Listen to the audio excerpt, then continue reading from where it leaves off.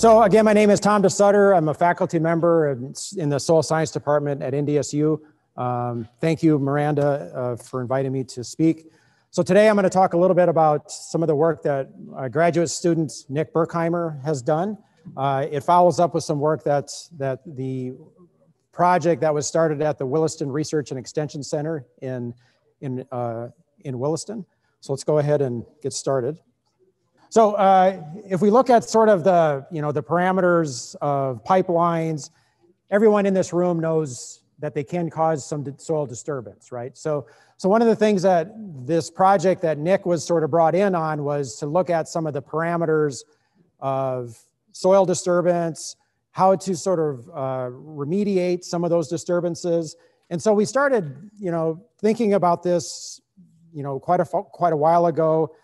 And we always try to think about how much is, what are our boundary conditions? And so when we look at the graph on the left, we have millions or miles of pipeline that were installed basically between 2012 and 2018 in the state. And so if you think about this though, if it's a 100-foot easement, that disturbance is about 6 townships in size. So it's not like it's an insignificant amount, right? So if you're a landowner, that's quite a bit of land across the stretch of one of your fields or one of your pastures.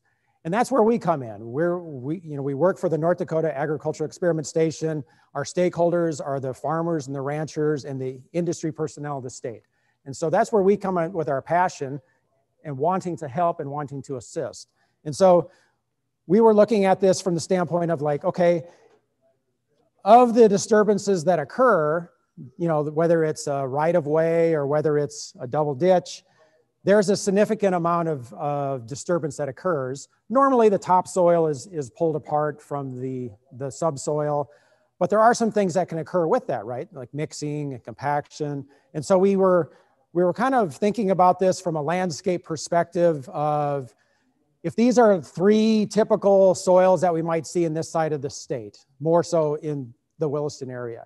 The Williams soil is our state, unofficial state soil, where we don't have a soil of the year anymore, but we used to. It's not kochia. I don't think there's a soil series named kochia, is there, Mike? No, there's not one named kochia, so that's good. But if you look at this across the landscape, the variable thickness of the topsoil is evident. If we just look at the A and B horizons, if you're looking up at that Wabeck soil up on the summit, man, that's only like 8 inches, okay? That's a lot. That's very difficult to sort of scrape off and keep separate from the subsoil. But if you get back towards the bottom, the bowbells, that's one of our most productive soils in the state. And so, but you can tell that the depth of topsoil, even though there's some carbonates in that BK horizon, 36 inches is a nice thick soil. And that is one of the reasons why it is one of our most productive soils in the state. So our job, what we always think about is how do we help landowners bring these soils back to productivity after they've been disturbed? And if that's the case, what are some of the metrics that cause these soils to be less productive? Okay, so that's where we started to come in. And so if we have undisturbed soil, we have a shallow organic matter rich A horizon. But after the separation occurs, things start to get a little more muddled up. And you can have some mixing between the subsoils and the topsoils, not intentionally, but the folks that are doing the construction, there are limitations with the size of equipment, right? You're not out there with scrapers and doing archaeological work. So there is going to be some mixing that will occur.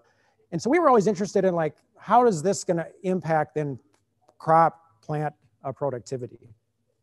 And so Nick went through and kind of dug up all the papers that he could find that just looked at corn, at corn yields. And he was looking at, so if you look at the right of way, the age, I'll do a confession. Most of our studies are between 1 and 3 years. It's not because we don't want to, it's because that's the length of the funding that we usually get. And so most master's students are here for 2 years. And so how many studies are done for 2 years? Probably 80% of them.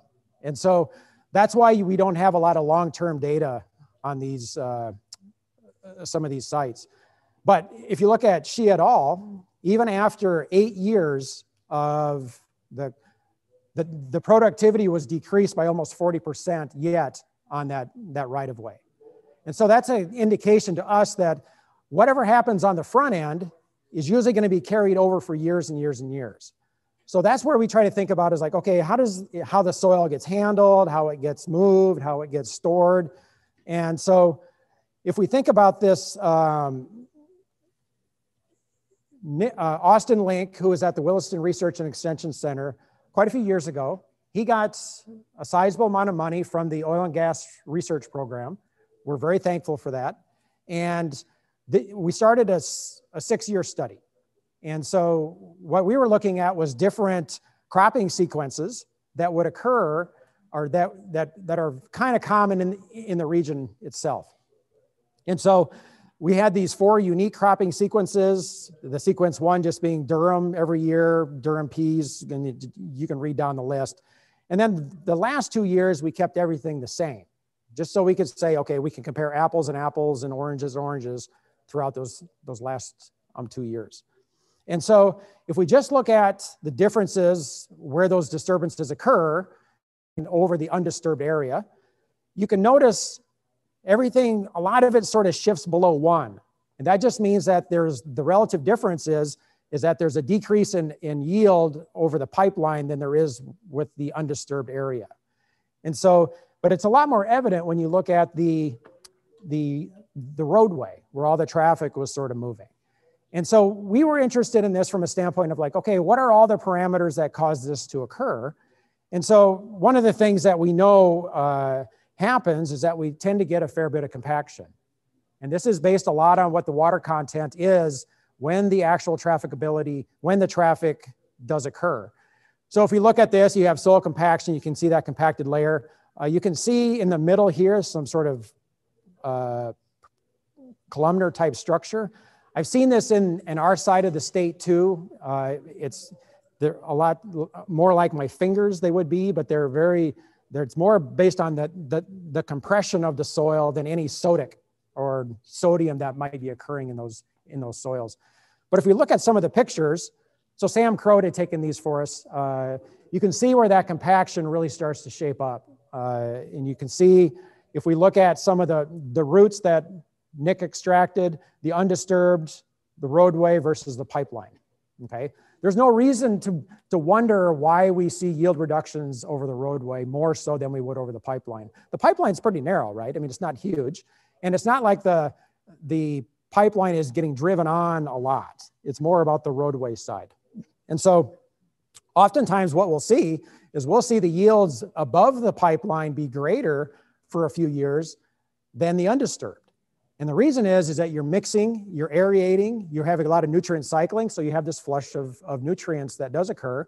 You can look up and down the Red River Valley where tile drainage is put in, and you'll see weeds dominating over those pipelines. It's a perfect environment for weeds to inhabit. There's aeration, there's water, and there's nutrients, and they love it. So it's an easy translation to go from here to what we see across the state. But what happens is, so this is alfalfa, which is we consider to be one of our more tough plants. But you can see that the root takes a 90-degree turn once it hits that compacted layer. And so what we don't want to see is people farming 6 inches of soil. We want them to see farming 18 to 24 inches of soil. And so that's where our study sort of started. I'm not going to talk more about that study in itself right now. But what I want to go to, though, is a little bit of what we've seen in the field. And if we look here, we have on the y-axis, we have depth below the soil surface. If on the x-axis, we have what's called the penetration resistance. That's like taking a cone penetrometer and pushing it into the soil. And once it reaches about 300 PSI, that's where roots really tend to stop growing. And so we kind of use that 300 PSI as a cutoff. But it's pretty evident to see over the roadway that you hit 300 PSI pretty quick right below the soil surface. And so that's one of the other reasons why we see all this, we see a reduction in plant growth. Okay, So for Nick, for part of his thesis, he wanted to do a meta-analysis. Oh, I should just back up. Would you say he wanted to, or did I say that? Well, I think I told him to. Yeah, okay. To do a meta-analysis on all the disturbances that we could find with well pads, with pipelines, and let's just look at it from a broad perspective and see where, in fact, all the parameters that we normally measure, and let's see where those fall out. So Nick spent a lot of time on this. I could say a lot of time, but I want him to graduate, so I don't want to drag it on too much. But he ended up finding about, he did this in, we have these databases where you can search for papers and things like that. And so he ended up finding like 271 papers that mentioned soil and compaction and things of that nature. He dwindled it down to basically 27. And they had to have papers that had at least greater or equal than one soil property on or off the reclaimed right-of-way. And he wanted to make sure that they had a variance, they had a mean, and then they had a variance. Because what he did was he used a statistical model then to pool all the data together and sort of flush out when, in fact, the parameter was being positively impacted or being negatively impacted. And so let's walk through a few of these. These are all the parameters that Nick looked at. And so we have everything from bulk density to pH, total nitrogen, phosphorus, magnesium. And on the right-hand side, that's the number of observations that for each of those parameters he was able to find. And I was kind of surprised that there wasn't more research done in this field. Most of it was actually done in Canada, in Saskatchewan. We have, and our friends in Wyoming have done a lot of this work as well. So Kaylee Gash, who's my colleague, her PhD work is also highlighted in Nick's meta-analysis as well. So let's just look at bulk density. So I'm going to set these up because we have a few of these and they all sort of look the same. On the left, you have the authors. In the middle, you have the standardized mean difference. And those are the two I really want you to look at. If in fact in this case, bulk density, 0 meaning that there was no change at all. If it's above 0, that means there was an increase in bulk density across all of these papers. And so on average, across all these papers, bulk density increased 23% of the time. And so we ended up seeing a lot of papers, a lot of evidence, not just here, but everywhere, that bulk density and the compaction of soil is a major issue, okay? And I guess that moved by itself. And so let's look at pH. And so pH was sort of like so-so. How is pH controlled? Most of the time in our arid regions, the concentration of calcium carbonate, the lime, the white stuff you see in the soil, that's what controls the pH. Most soils that have lime in them or calcium carbonate have a pH between 7.8 and 8.2. If plants are adapted to that, no problem.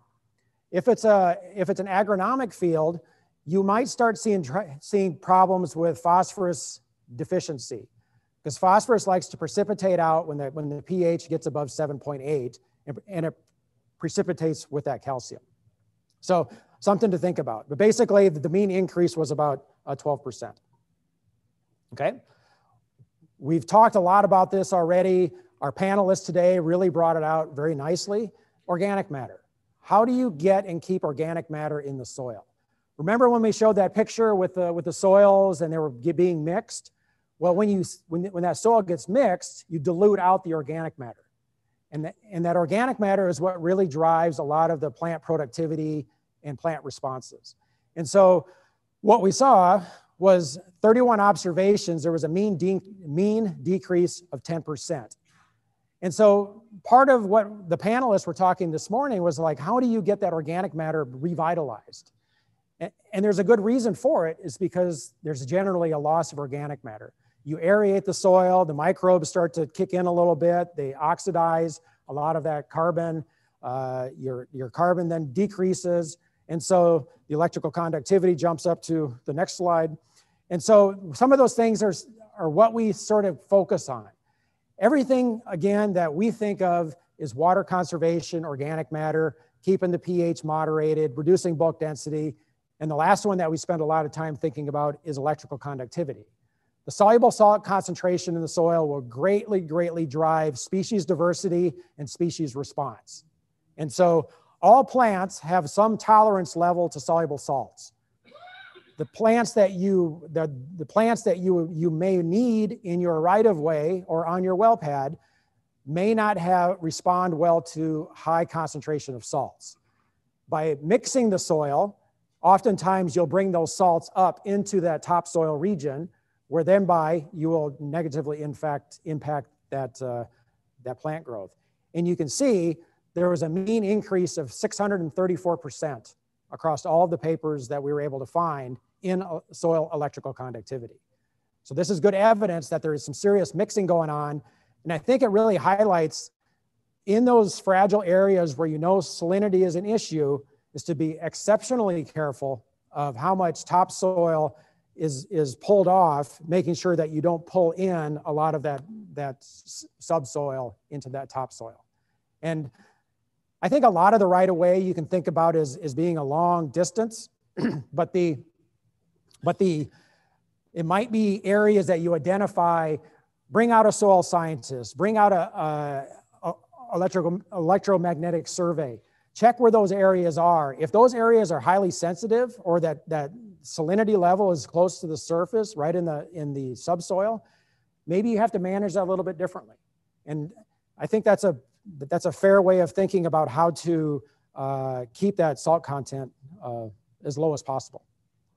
Calcium would come from the calcium carbonate or from the calcium sulfate. So gypsum is a naturally occurring mineral.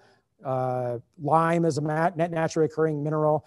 Because of the mixing that you would get, you oftentimes see this big increase in calcium. Calcium calcium is needed by plants for cell strength. And so it's not a bad thing to have. It's just that it actually comes with probably the calcium carbonate, which then drives the pH, increases maybe to a level that you're not that terribly wanting to have. So some of our things that didn't have a lot of conclusion with them: soil texture. Yeah, there was some mixing, but nothing really fell out. Total nitrogen. Cation exchange capacity is tied greatly with organic matter and with the clay content. Because we didn't see anything with the clay content, it doesn't surprising that we didn't see anything with the cation exchange capacity. And then the other ones are phosphorus and magnesium. I think a good point that was brought up this morning was that in native rangelands, using fertility as a tool is not an option, right? We know what's going to happen. You're going to get weeds. And so some dilution of the topsoil may actually keep some of the weeds from going away, but it might also keep some of the desirable species from being able to habitate as well. So I think when we think about the pipeline and remediation, whether it's cropland or whether it's rangeland, have two different sort of cases. In the cropland, we're going to manage and put nitrogen on and phosphorus on anyway. But in the rangeland, I don't think that's something that you want to be known for, is you put a lot of nitrogen on those areas. So, all right, so management practices to limit impact. So these are some of the things that Nick concluded. Reclamation done while soil water content is low will limit increases in bulk density. I'm going to show you a figure in a few slides here, or maybe the next slide, that will highlight that a little more. If you have enough water, things will be okay. So I grew up in Iowa, the great state of Iowa, and they get 30 to 45 inches of rain per year, depending on where you live. You would not see the same issues here if you had 30 or 45 inches of rain, flat out. But we're not in an area that gets 30 to 45 inches of rain. If you do, you're probably swimming in your basement. So, but that being said, we do have to take advantage of the water when we get it. Capturing snow is actually a very good way of getting extra water on the landscape. Incorporating short-term and long-term organic carbon sources. So we talked about this morning a little bit, was about the introduction, bringing in organic carbon. Yield responses are directly tied to the concentration of organic matter in the soils, plain and simple.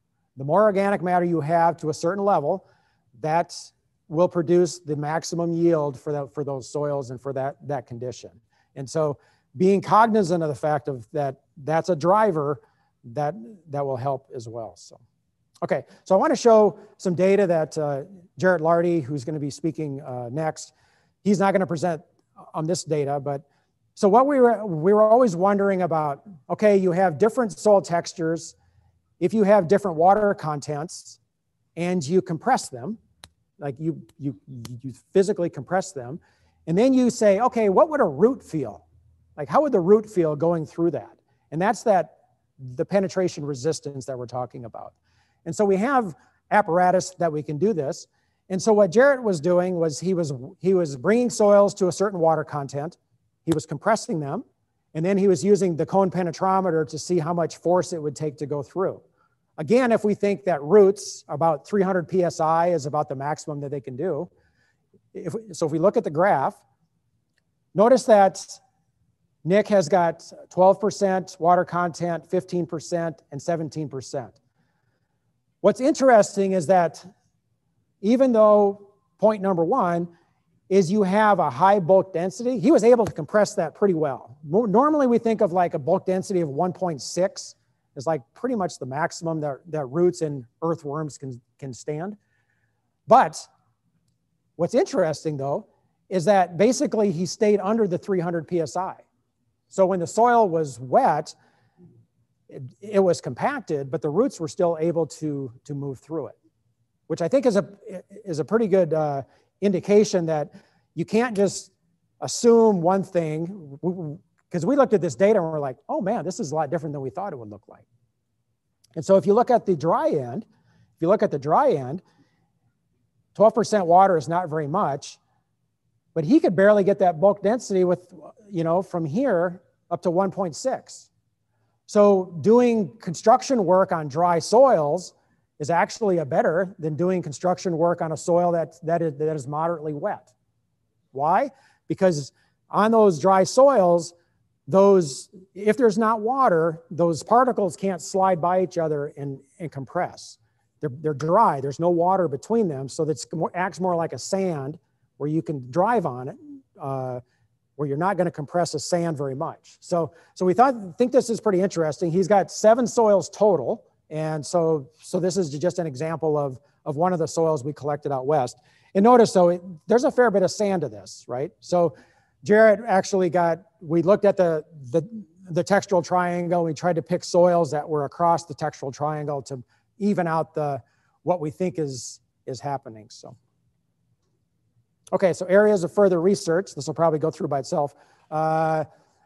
We actually think that if in cropped fields, what we kind of want to try now is managing the fertility.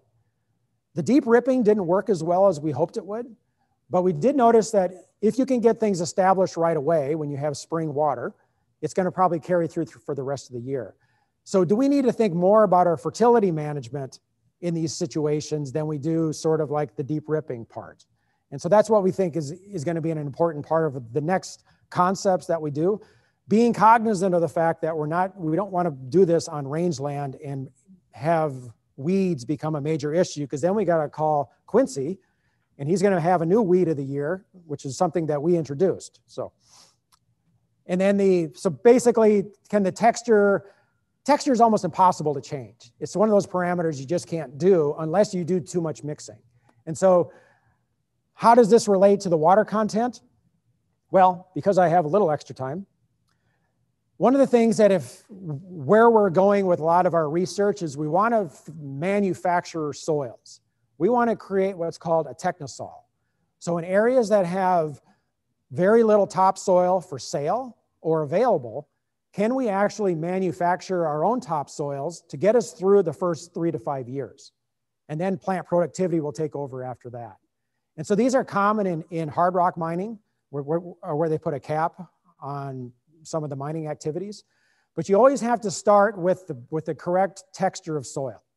And so if you started with a sandy soil, what this figure shows you is that, so this is the volume of soil water versus on bottom here you have of varying textures.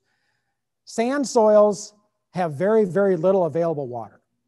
And that's why they're some of the most difficult to bring back to life after a disturbance, is because you can't store enough water for a long period of time. But if you identify soils that are kind of in that loam to silt loam area, that's the sweet spot. Some of the most productive soils in the world are silt loams. If you go to Southwest Kansas, the Hugoton silt loam is one of the most productive soils in the world. And there's a reason for that, is because it hits that texture perfectly. And that's one of the things that we want to start with, is start with the right texture. And it could be subsoils.